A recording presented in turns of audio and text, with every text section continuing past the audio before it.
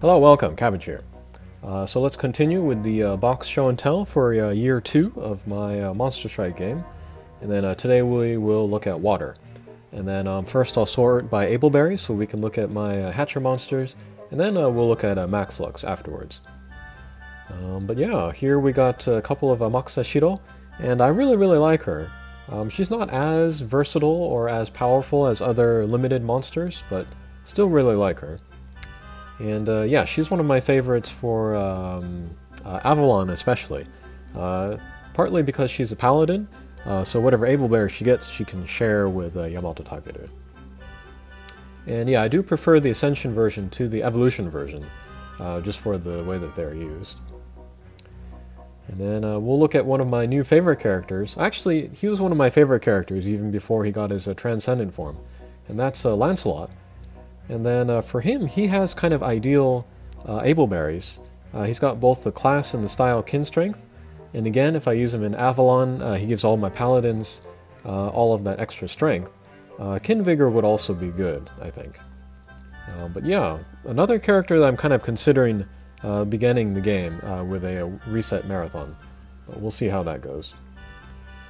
Here's one of my Susanos. Pretty great.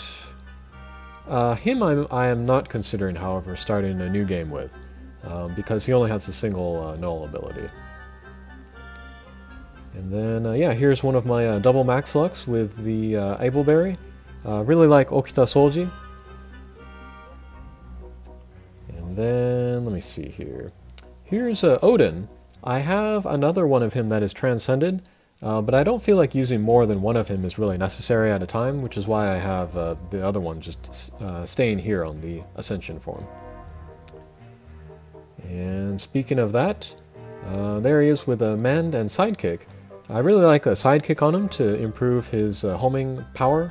And then Mend is also good, because in the JP game now there's an impossible mission where putting Mend on your water guys with null gravity barrier is really good, so unfortunately I won't be able to use him there, but yeah, good to know. And then here's one of my favorite extreme drop monsters, and that's Marie Antoinette Evolution. I like her because she's a Pierce with null gravity barrier with a 16-turn meteor strike shot, and that's good for certain floors of the Tower of Champions, and then also Murasame and Muramasa. Yeah, I really like her. There's some guys with Strike Haste, Cutthroat. Cutthroat's pretty good on Queen Butterfly, because she's good for a number of impossible missions, and then those bosses can have a lot of hit points, so that's pretty good on her. And Survivor... Sidekick I got on Verdandi, even before she got her buff, her new bump combo, so that was pretty lucky. I think still my #1 used character for this game. And Profiteer, Genius. And then, yeah, a number of monsters without Ableberries. That includes like new Transcendent forms, because I haven't been really working on them. Nanami's pretty great though, the design and then her abilities, and her short-range bump combos, which I think are fun. And then, yeah, a couple of Gennai. I think he's good, but just never used him enough to get Ableberries on him. And then like some doubles, and then some other characters. Saizo, she got a Transcendent form lately in the JP game, and she looks pretty darn strong. So that could be cool to have her there. But yeah, next we will move on to looking at Max Lux. And then looks like I have 18 here, which is a little bit less than some of my other elements.